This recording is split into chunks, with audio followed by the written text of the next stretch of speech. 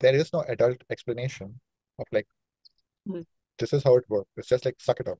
It's not done in this compassionate, loving way of explaining and like talking to the child. It's just like, sorry, this is how life is. Suck it up. And Oh, so true. I have come across this somewhere or the other that this assumption that children will not understand is totally false. And if you talk to them in a proper language, they understand. And if you Mm, explain to them that this is how things are, they understand. they may be upset, they may not like it, mhm, but they understand. So yeah, mhm. like I definitely feel like there's so much about the programming you're given around all this. Because That at the same time, like obviously, like if we can rewrite the programming at this age, there's no reason we can't do it in childhood. Because what we're doing at this age is just talking to the child and explaining how things are. that's such a good point, and it's making me realize like so many of my I don't know like weird little hang-ups that I have that I've had to Mhm, work through have actually been down to just the confusion that mhm, arose from the situation and not having any explanation at all. Just mhm. like yeah, just no like for instance when we were moving abroad like from Europe to Australia. And I was 6 years old. Like I would just woke up one day, like not woke up one day, I was on a plane for 23 Yeah, fucking hours and then woke up in another country. yeah, And I just don't remember any explanation. yeah. And I think that generationally, that is a thing that like, Mhm. when our parents were children, it was that they were of that era where it was like a child should be seen and not heard. And there Yes, was just no real communication. yes, That's just the thing. So it makes sense. But yeah, like a lot of it yeah. is not that the thing itself was like yeah, it was just a lack of I had Mhm. no one you just didn't have somebody explaining the rules of the game. So then you make up your own rules.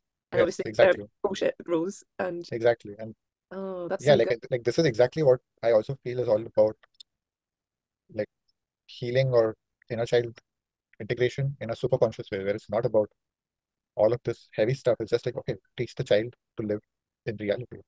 Mm, Teach it mhm. the rules of reality. Just be straight with it because at an essential or soul level, it already knows. It just needs to come into harmony. It's like it's picked up some bullshit belief. Yes, Rewrite that into alignment with what reality is. that's really great. Oh, that's so good. Yeah, I hadn't really given it the correct weighting before about like Mhm. yeah, just not basically not assuming that children are not going to understand you because but when you think about it, that in itself is such a crazy idea because they do implicitly pick up so much. They're so intuitive that from just like your body language alone, they understand when you're telling them shit, and probably that also is causing a lot of Yeah. issues. And I think it's so crucial, it's so integral that they respond to reality, but they don't respond to programming that's bullshit.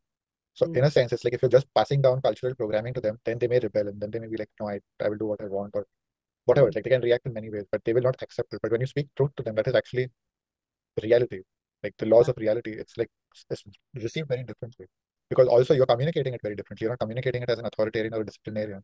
You're yeah, communicating it in a way that this is how it is, from a calm authority. yeah. I understand parents want to protect children, but like so that when it comes to like really difficult subjects, let's say like about death or whatever, like it must be really tough to figure out how you're Mhm, going to explain that to a child. But the sense I get is they just want to know the rules of the reality. mhm, And obviously the flip side to it is that they tend to take things quite literally. mhm, So when somebody close to a child dies and parents will say, oh, they've gone to sleep, a mhm, child will mhm, then ask you like, well, oh, I haven't seen so and so for a while. mhm. Like it's not Yeah. they just want to know the rules, and it may be Mhm, difficult to explain. I heard one person I thought this was a good way of explaining death. I don't know if it's like a full explanation, but like if we're talking to a toddler here, mhm, you can only go so deep. But she had a toddler and their dog died, and so the mhm, toddler was asking what's happened, and the parent explained his body doesn't work anymore, mhm, and the kid was like, I get it. mhm. Like maybe you don't need to go fully into like Yeah. everything else, but like just saying, listen, this body is no longer here. Mhm, It doesn't work.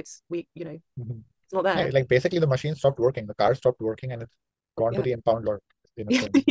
Like kids actually, I think, understand so much more than we give them credit. Exactly. Mhm, And probably a lot of the times that parents don't want to have those difficult conversations. They may think a lot of the times it's to protect a child, but in reality, mhm. it's probably for them, like to not have to go through that ordeal. Yeah. Exactly. Like I don't even think it is a difficult conversation. You're making it difficult because of whatever connotation you're adding to it, whatever associations you're putting on it. But for the child, it's just like, okay, like they may be grief, they may be whatever, but that's Mm, not difficult. That's just like even to call it difficult is like already loading it and saying there is something wrong with talking about this.